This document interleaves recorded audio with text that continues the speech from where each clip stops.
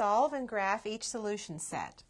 We have the absolute value of negative 5t minus 3 is greater than or equal to 10.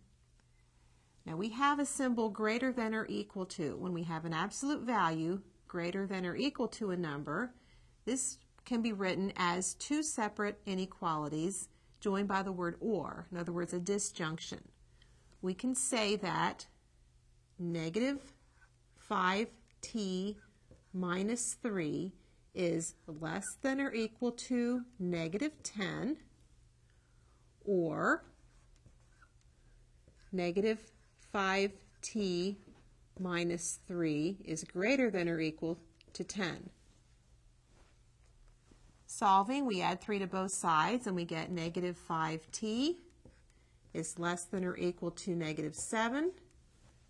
Dividing both sides by negative 5, we have t is greater than or equal to 7/5. And I had to change the direction of the inequality symbol.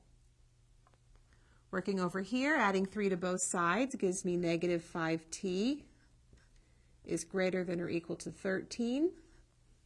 Dividing both sides by negative 5, I have t is less than or equal to negative 13/5.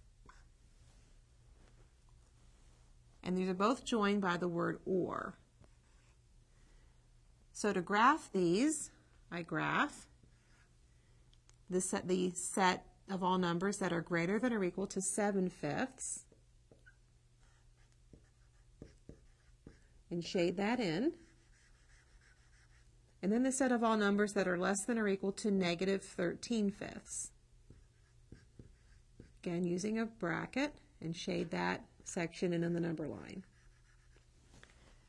So the solution set written in set builder notation is the set of all t, such that, and I'll write this part first, t is less than or equal to negative 13/5, or t is greater than or equal to 7/5. Or I can also write that in interval notation as the interval from negative infinity to negative 13/5 union the interval from 7/5 to infinity.